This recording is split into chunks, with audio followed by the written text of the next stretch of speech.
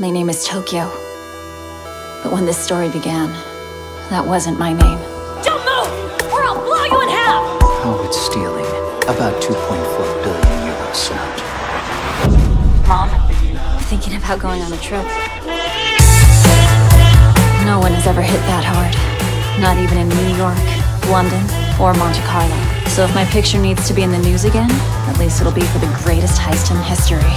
And every family in this country will be asking, what are they doing now? What are we robbing?